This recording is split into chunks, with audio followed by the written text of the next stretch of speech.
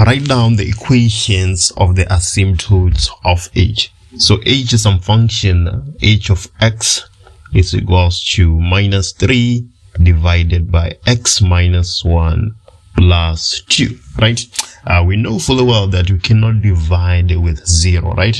And then here on our equation h of x, we have minus 3 divided by x minus 1, right? So if we say that for 4.1.1, x minus 1 is equals to 0, then when we solve for x, we're going to have our vertical asymptote, because we know fully well that we can never divide by 0.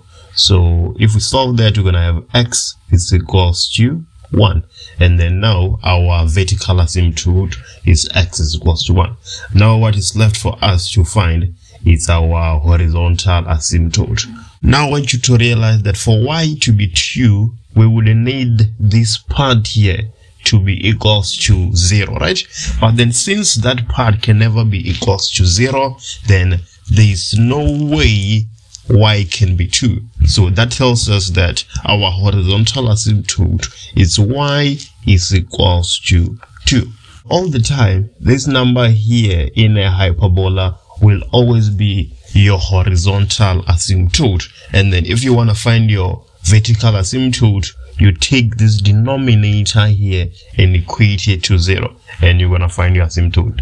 And then let's do 4.2.2. So 4.2.2 is saying that let's determine the equation of the axis of symmetry of h that has a negative gradient, right? So we can only have two axes of symmetry, one being y is equals to minus x plus c, and then another one being y is equals to x plus c. But then this equation is very precise. It is saying that the one that has a negative gradient, so we go in with this first equation here. If we were looking for the one with the positive, then we're gonna use the other one. So now we can already see here that we have a gradient of minus 1, right?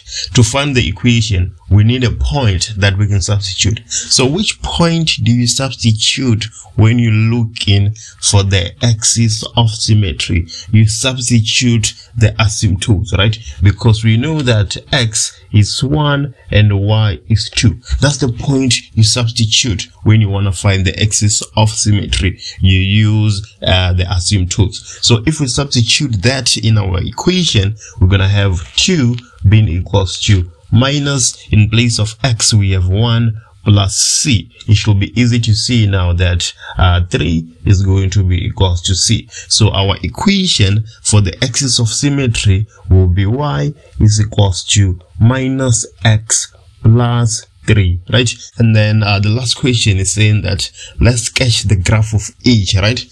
Showing the asymptotes and the intercept with the axis. As soon as the question says let's sketch a graph, we know we're going to need the intercepts and we're going to need the asymptotes, whether it's asked for or not. But then let's just go ahead and answer the question. So we have 4.2.3, and then our axis, let's have our y-axis there, and then let's have our x-axis, right? And then we're looking for the asymptotes and the intercepts. So we know where the vertical asymptote is, right? The vertical asymptote is x is equals to, so we have x is equals to 1 here. Our vertical asymptote is here at 1, right? So let's just indicate it there by dotted lines. And the horizontal asymptote is at 2, so we're also gonna indicate that by dotted lines, right? So now we just need our intercepts and we're done. So let's say y-intercept. If we're looking for y-intercept, we know fully well that we let x be equals to 0, right? So we're gonna have y being equals to minus 3. We substituting x is equals to 0 in our equation, divided by minus 1 plus 2.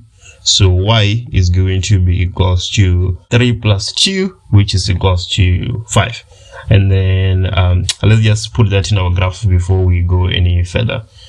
So y is equals to 5 should be somewhere here, right?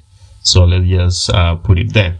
And then now let's look for the x-intercept. For the x-intercept, we're letting y be equals to 0, right? So we have 0 being equals to minus 3 divided by x minus 1 plus 2.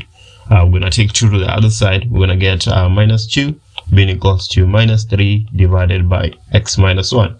So we're going to cross multiply and get minus 2x plus 2 being equals to minus 3. So minus 2x is equals to minus 5. So x is equals to 5 divided by 2. 5 divided by 2, that's 2.5, right? So 2.5 should be somewhere here. So let's just indicate that this is the x-axis, and then this is the y-axis. So we can see now that our graph is supposed to go through this point here, 5, right? And then how does it go through 5 without touching the asymptotes? It has to look something of this manner, right? That's the only way it can go through 5 without touching the asymptotes. And then how can it go through 5 divided by 2 without touching the asymptotes? It should look something of this manner.